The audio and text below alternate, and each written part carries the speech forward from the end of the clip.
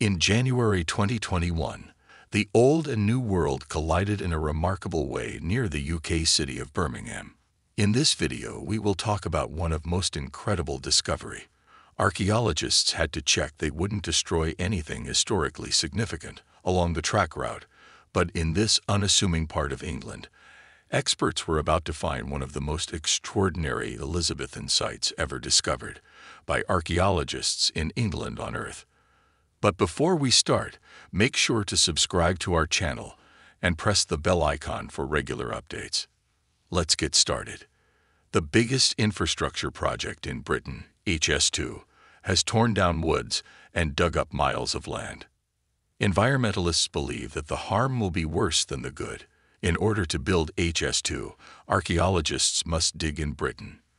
The project's website states that thousands of experts will excavate 60 route sites, uncovering prehistoric settlements from practically every British era, Roman villas, medieval villages, and Victorian cemetery captain Matthew Flinders, who named Australia, was found in London, where he died in 1814, while a skeleton from thousands of years ago was uncovered in Buckinghamshire.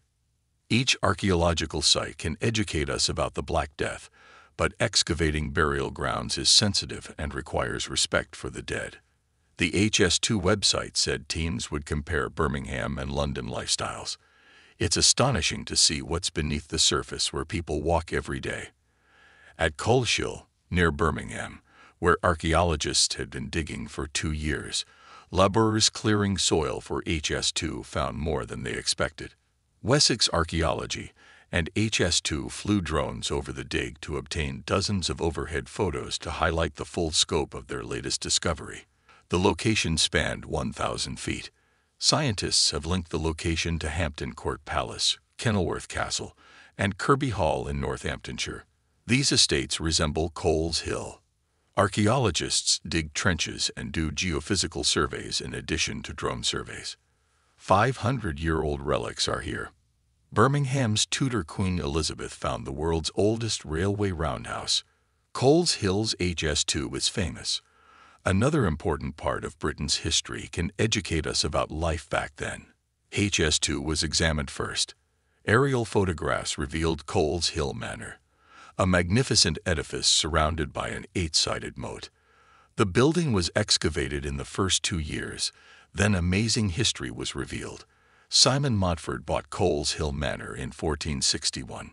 Montfort was hanged, drawn, and quartered for supporting Henry VI's overthrow. Henry granted loyal Simon Digby the dead man's inheritance. Sir Robert Digby, a 1574 Oxford graduate who became a barrister at Middle Temple, renovated the manor. Dublin knighted Digby in 1599. Barrister, courtier, and politician Ireland Digby was influential. The Warwickshire elected Englishman represented Athy in Parliament in 1601.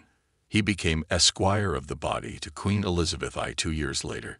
Digby was a Privy Councillor and royal advisor. Digby helped capture some of the Gunpowder Plot conspirators during James I's reign, but his time and resources were mostly consumed by legal issues related to his wife's inheritance. The Kelder inheritance even said that her grandfather's will had been amended so Lettuce couldn't inherit the Royal Irish Academy notes, but Lettuce would eventually be bestowed, with the title of Baron is horrible, and assume ownership of Ouch Hill as a widow. With Digby's title and marriage, she bravely guarded her new house for months throughout the Great Irish Rebellion. It's no wonder that he wanted to show off his power, and the courtier's remodeling of Coles Hill Manor made it a sparkling example of modern construction and a striking display of wealth. Yet the manor was just part of what the archaeologists would unearth.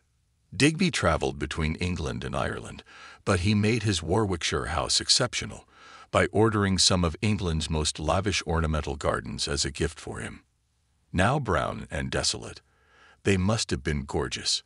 Coles Hill's gravelled paths were found during HS2 excavations. Coles Hill has been compared to Hampton Court Palace, which was built in the early 16th century for Henry V's leading minister Cardinal Thomas Wolsey, who claimed it after the latter failed to arrange Henry's divorce from Catherine of Aragon, and Wolsey died before the king could execute him for treason.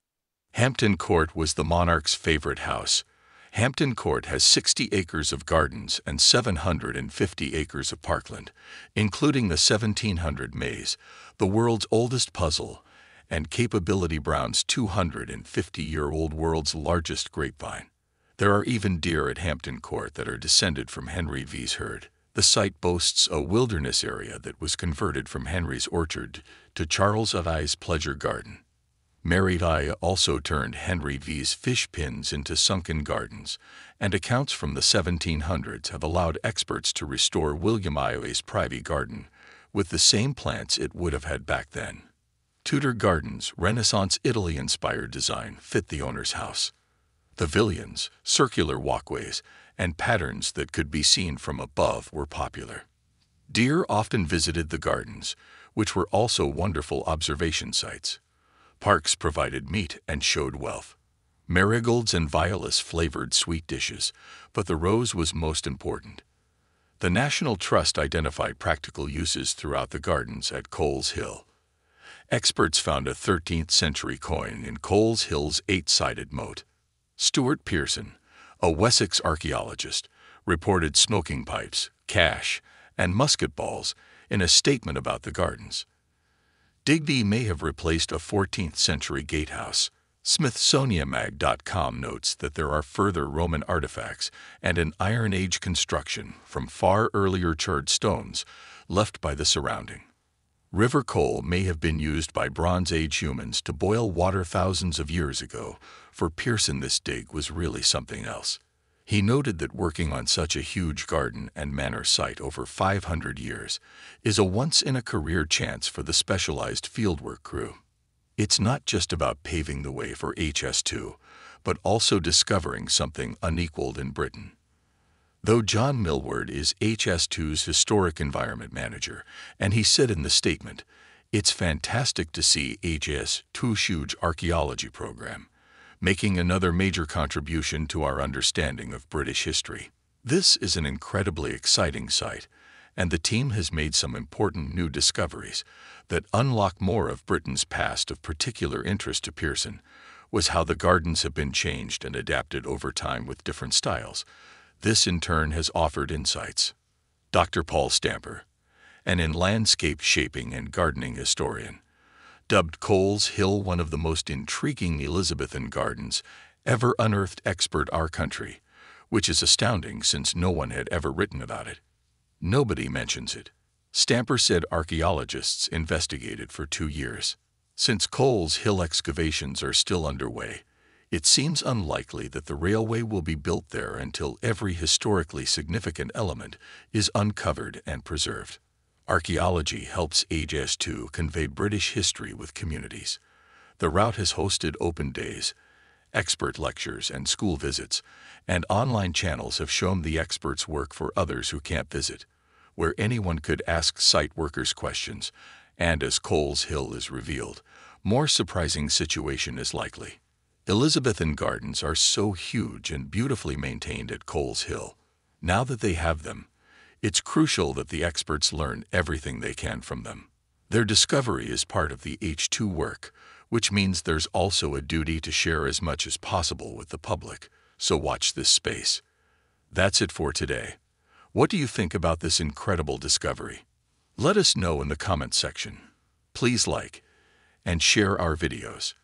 Don't forget to subscribe to our channel and press the bell icon for regular updates.